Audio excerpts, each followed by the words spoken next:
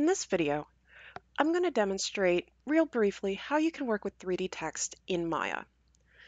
3D text is in a polygon format that can use different types of typefaces, and you can also change as far as the spelling goes.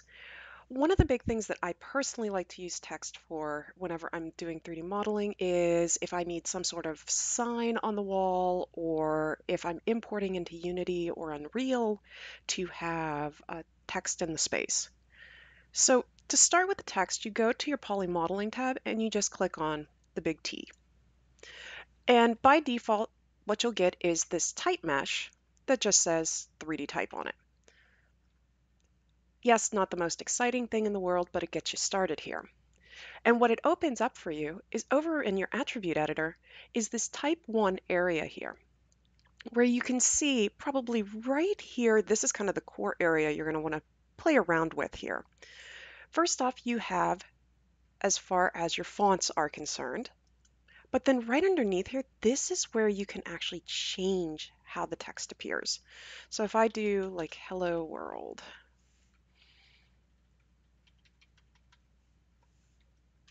3D is neat. So not only can you do things whereby you just have one line, but you can also combine as far as using the enter key to, or the return key, to make multi-lines of text. So that's something to take into consideration whenever you're doing layout and design. Sometimes what you may want is you may want a little bit more control, or maybe you want to offset a phrase. At that point, I would tell you to actually use the type tool again and make a second set of text there. But I'm going to go ahead and leave this as is just so that we have something to work with. And for instance, now I can come in here and I can change as far as the calligraphy.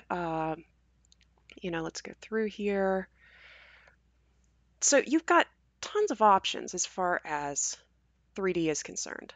Now, one thing I just want to warn you on is whenever you're working with the specific font is notice, like for instance here, I'm using Mesquite.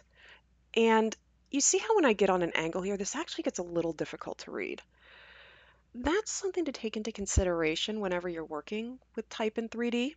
Now, that's not to say that you can't use the fancier typefaces, but like for instance, if I come down here, some of the scripts can be very difficult to read. So here you have Palace script, might be a little difficult to read. There's so many other ones as far as so here we have Rage Italic, which isn't too bad.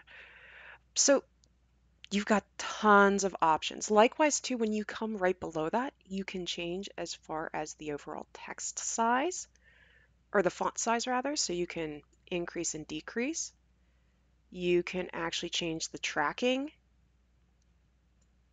You can also change the kerning of your lettering.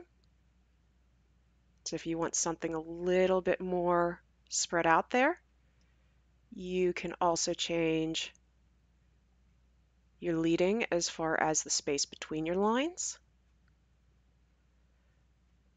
So it's almost in a way, if you're familiar with Photoshop or Illustrator, you have a lot of the same tools available to you that you can work with.